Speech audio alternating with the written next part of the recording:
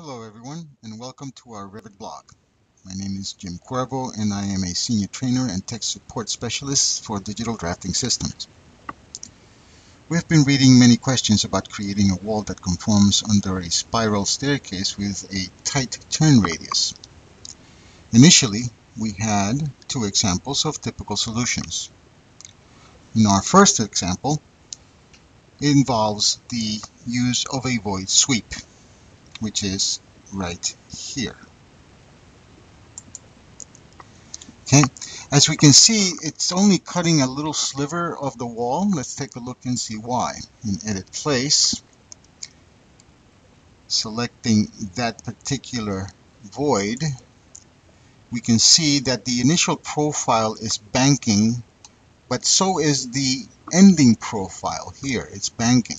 And in doing so, what it's really doing, it's avoiding most of the wall, as we can see here in 3D. That's why we have just a sliver, and most of the wall is actually then not cut off.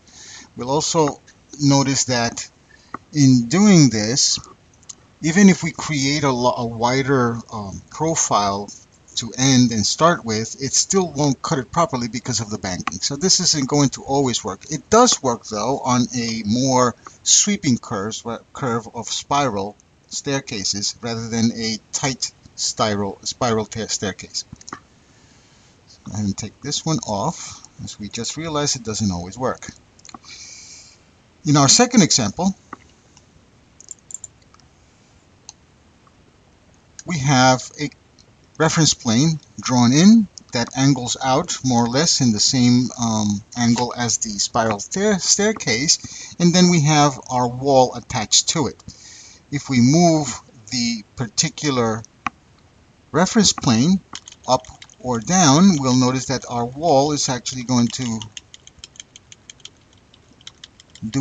move to meet exactly where that reference plane is. But by looking at this very example in 3D, we'll notice, first of all, it's not quite cutting everything properly. The back end of the curve and the front end of the curve are following the same angle, which is erroneous because the back end is actually higher. We'll also notice a second anomaly, which is the wall itself is cut on an angle. So it gives the wrong impression of what's going on. This isn't going to work either, as I said before, because in reality we have one angle here, angle 2, angle 3, and angle 4, and possibly an even angle 5 where we'd have to follow it. It's not going to work. We've developed a third solution though. And it is to go to the Architecture tab, and then in the Build panel, go to the Components, drop-down list, and select Model in Place. Once you've selected that, you get a dialog box that allows you to select what family category this is going to be assigned to. It's going to be assigned to our wall family category, and say OK to that. Once done, we get a secondary dialog box that asks us to name it. So we'll go ahead and say it's a wall spiral stairs inner radius as a name. I try to use a name that is easily recognizable as to what it is used for. And say OK to that. And it gives us the form tools. From the form tools, we're going to select Swept Blend. Once we select the Swept Blend, the first thing we want to define is the path. So we'll go over to Level 1 and select Sketch Path. We'll use the 3-point arc or the start-end radius. The start of my path is going to be this inner arc starting point, and the end is going to be at this side of that same arc. Then I go ahead and define my radius to be along that curve. Select it and click green check mark to finish the path part of the swept blend. Now, because this was pick 1, this is going to be defined as select profile 1.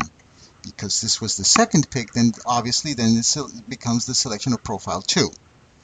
We will start with profile 1. First, we come over here to the work plane, and in work plane we go to the viewer. This opens up a viewport in which we can then say select profile 1, which is what we're going to be working on, and say edit profile. Once there, it gives us this dialog box that is going to ask us which specific view you're going to be starting with. So we're going to say in the 3D view and say open. As you notice, it immediately puts us in the plane that allows us to work on profile number 1, which is this one, and a little later on we'll work on profile number 2, which is this one right here. Let's go ahead and define profile 1 by first arc rotating so we can see the stringer that we're going to use as a basis for our sweep shape. That being this little rectangle right here. We go set rectangle, define it to be this shape by tracing it in this fashion, and click on it.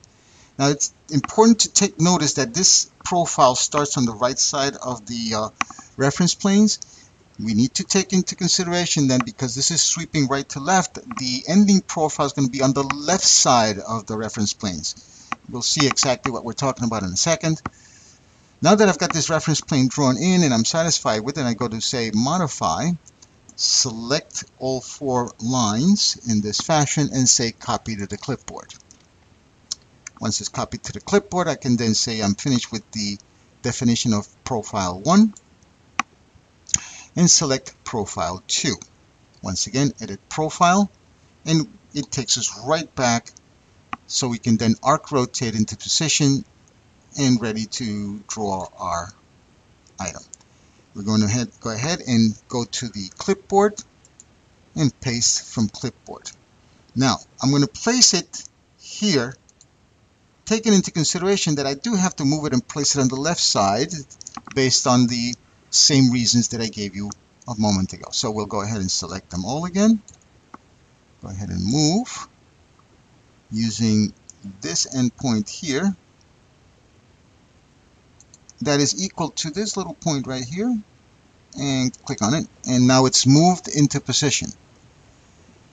Because we're able to see the top of the stringer that we're using as a basis for our shape, we can then define the top of the stringer to be our new top end of our profile by picking this little piece right here. Now we've got our line there. We can then do the following. Pan down to here on the bottom of the profile that we're defining at this point and selecting this little piece right here by select modify and picking it and deleting that. Now it's just a matter of cleaning it up by using the trim extend tool, which is we're going to trim and extend to this point, this line, and to this line we're doing the same to this point here. Okay, now we've got our profile 1 and profile 2 defined. We go ahead and say profile 2 is defined, green check mark, turn off the viewer, all profiles are defined, all paths are defined for the swept blend, and we go and say green check mark again to complete swept blend. As you can see, the result is following exactly the contour of our wall, and in this way we have now created a swept blend that conforms to the inner radius of a tight spiral staircase. I hope you've enjoyed our blog. Hope to see you soon. See you next time.